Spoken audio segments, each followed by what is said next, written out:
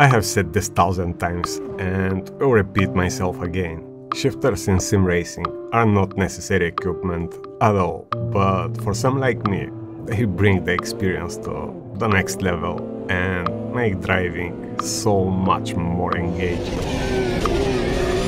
I'm a huge fan of manual shifting, and as the car industry is going to hell with the electric revolution, I already feel bad for the future generations. Fortunately, we are sim racers, and in that hobby we can do whatever we wish, even drive super advanced cars with manual shifting just because it's fun and engaging. As a huge shifter fan, I'm happy to see few companies try to keep that part of the hobby alive, and I already have few new models for further test and presentations. So, let me introduce you the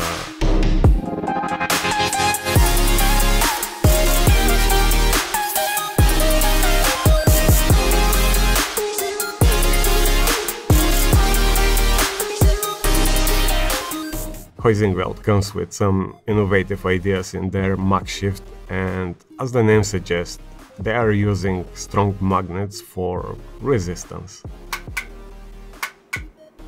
Now, that mechanism creates totally different feeling from anything I have experienced till now in sim and real world. Because I have to stay as objective as possible, I won't be positive or negative about that patented innovation, but we'll try to quickly explain the difference in feeling between traditional sequential shifter and this magnetic one. In most of the shifters with some kind of gear mechanism inside, the handle have progressive resistance till past that threshold and make the click, which gives the feeling of slot engagement. In some high-end shifters, that engagement is very strong, which makes them noisy. If you got the idea, as the mag shift used magnets, we pull till separate them with certain torque, and then the handle move and engage the next gear. Those two feelings are radically different. The closest example I can give is if you press a button on your wheel, you can feel the progressive resistance till past that threshold and click. However, when you pull the magnetic shifter, the magnets detached without any movement before the torque threshold. Those indeed are two very different experiences, and which is better will be absolutely subjective, and I'm sure some will prefer the traditional ones and some the magnetic. Subjectively speaking, I personally prefer the mechanical feel of traditional gear mechanism, which feels more natural in my hands and a bit more engaging. In this one, the disengagement of the magnets is not enough to give me that feeling of moving gear into the next slot. However, that is subjective, and I know some people will feel the opposite of me. My goal is to set proper expectations and not selling my own opinion.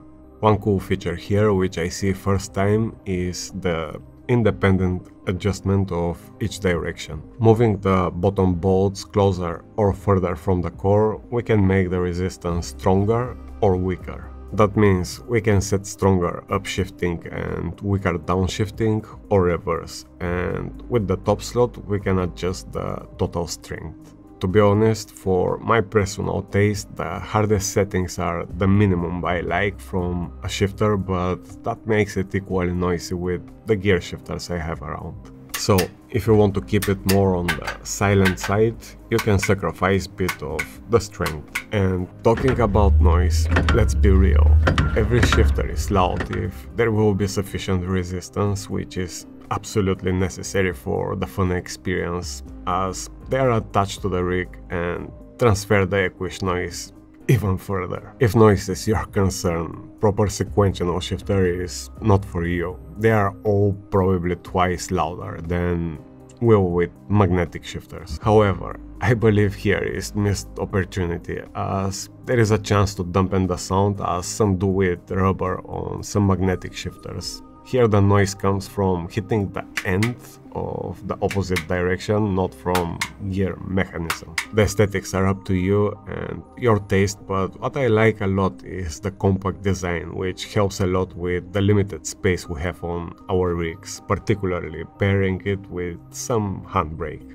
One very smart solution which impressed me a lot is how with simple and compact bracket we can adjust the height, the angle and the axis position. That is something I truly appreciate. Those fine adjustments have always big impact for my personal comfort and they manage to keep it so compact. As a bonus, with the shifter we get 3 buttons, which looks very basic, and I would personally prefer to have some RGB lights and be able to personalize them a bit, but again, that is subjective and I'm sure some of you will appreciate more the simplicity of those. The fun part is with the smart control we can have multiple inputs from each button and even from the gears. They can be mapped as single press and continuous, and we can adjust the timing for the second input activation. So it looks like we have sequential shifter with mini button box on single USB.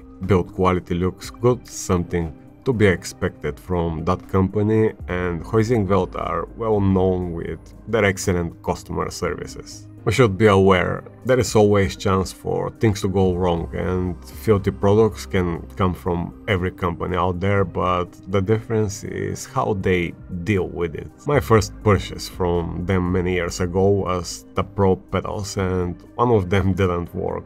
I explained with single email the issue and asked for PCB board or load cell replacement. They asked for address, and 2 days later I received entire clutch pedal and new board. No weird questions or endless conversations. Really impressive. So, price is hefty at $441 after VAT and bit above of the competition, but in general most shifters on the market are quite expensive, and my guess is because not many out there are looking for that particular experience and the market for those is very tight. Nevertheless, it's an innovative idea with slight difference in feeling, and I'm sure will make some enthusiasts happy.